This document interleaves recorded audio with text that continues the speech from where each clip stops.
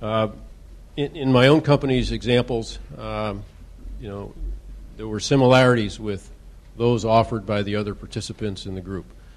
Get aligned around your business process before you undertake the IT implementation. The IT professionals in the group really stressed, as much as possible, sticking with simple, off-the-shelf software, that customization is really a dangerous path to go down.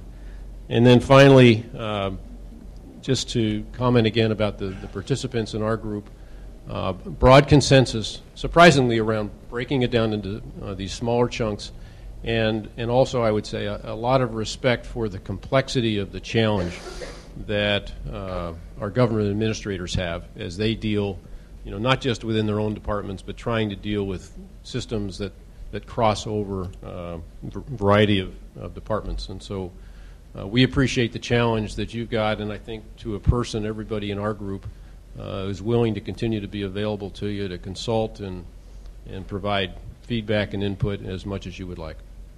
Thank you. Thank you. Now, 18 must be the magic number today, in that I counted 18 ideas across the 5 groups. If you add that to what we saw in the homework and the breakout groups, I think we have close to 100 ideas. But I think all of us would agree that in business, the ideas are just the beginning, and it's really all about execution. All of you are here because your companies execute so well, and I think that's our challenge here in government too. It's execution. So the ideas are fabulous, and they get us off to a fast start. But Anish, Vivek, every DepSec in the room, every CIO in the room is committed to execution, to implementation, to getting real tangible results for the American people, and we need your continued help on that. I see not 18 next steps, but 4 next steps, 4 immediate next steps. First, we're going to take the best ideas from the homework, the best ideas from the breakouts from today, and get them online so we can broaden our audience to other private sector leaders and to the public, and expand that list of ideas and refine the ideas so we can really hone in on the best, most applicable ones. Second, an implementation plan. Within 30 days, we'll get out to all of you and also get online an implementation plan where we have clear milestones, accountability and ownership, and highlight what we think our key challenges are going to be to get these ideas implemented. Third, and you just mentioned it, is implementation assistance. We're going to need help. And by mapping out those key challenges and asking all of you and others to map or match your interests and your expertise to where we have challenges, we can create informal networks where DepSecs can pick up the phone, hopefully, and talk to you as CEOs, and CIOs can call into your organization to get ongoing counsel and advice. And then lastly, I would hope that by the end of next week, each of you would take a call from one of the DepSecs in your group to do a debrief. What did we miss? What did you think about over the weekend?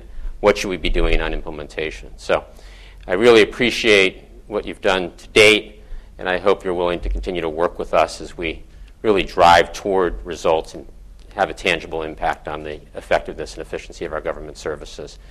It's now my pleasure to introduce one of the President's closest friends and closest advisors, and she is the senior point person for the administration to the business community, Senior Advisor to the President, Valerie Jarrett.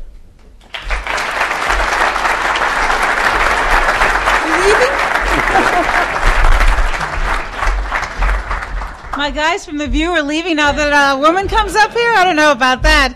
Thank you for that introduction. But most importantly, thanks to all of you for being here today. We know how challenging your lives are, particularly in this economic climate. And for you to give up your a big part of your day and come and join us here in the White House, we just deeply appreciate. I also want to thank our team who put together today's event. A lot of planning, as you could imagine, went into it, and we really appreciate your willingness, in addition to everything else you're doing, to make sure that this day went off as flawlessly as I think it did. I had a chance to observe a couple of the breakout groups, and I'm not going to repeat what I observed because I think it was captured by the reports. But one of the observations that I would share with you that I have picked up over however many years I've been in business, both working in the private and the public sector, is that tone really starts at the top. And the reason why it was so important for the president to be here with you, and you can imagine what his day has been like with everything going on with Haiti and healthcare and just the normal demands of being the president, is that he wanted to signal to you how much he values your input.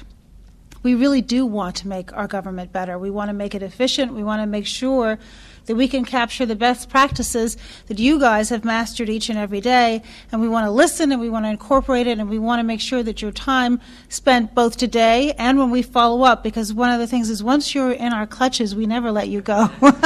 You are going to be we're not going to be excessive, but we do want to know that execution is going to be important, and in order to do that in the most effective way, it's going to require us to have an ongoing relationship with many of you. And so we thank you in advance for the support that we know that we're going to get from you, and we appreciate deeply your commitment, not to the administration, but to our country, because we really believe that this government is here to serve you, and we want to make sure that it is the best that it can be.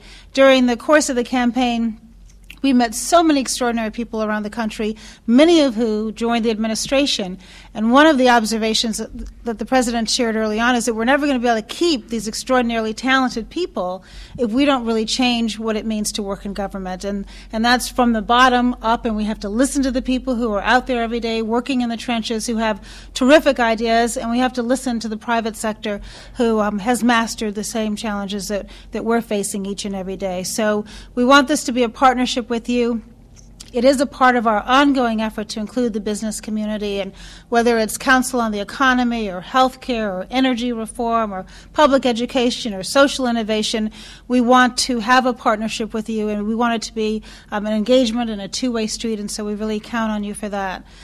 In closing, what I'd like to say is several of you in the course of the day have asked for information if you want to help with the relief effort going on in Haiti.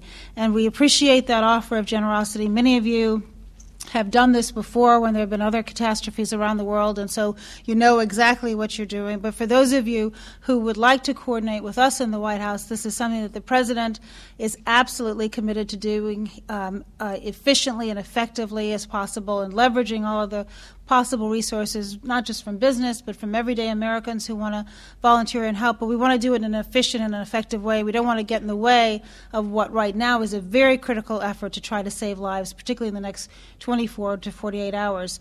So one of two things: either you can go on our website, whitehouse.gov, and we'll be putting up information on ways that you can be helpful. The Business Roundtable, I know, is plugged in, and they're working with us to be helpful. Or you can call me. And I think all of you received a letter from me on the email to invite you here today, so feel free to send an email to either to myself or to Greg, who was also on that same email address. And we appreciate your concern and your help in that as well. So please, once again, accept our appreciation for being here today. Safe travels home, and you're going to be hearing from us. Thank you.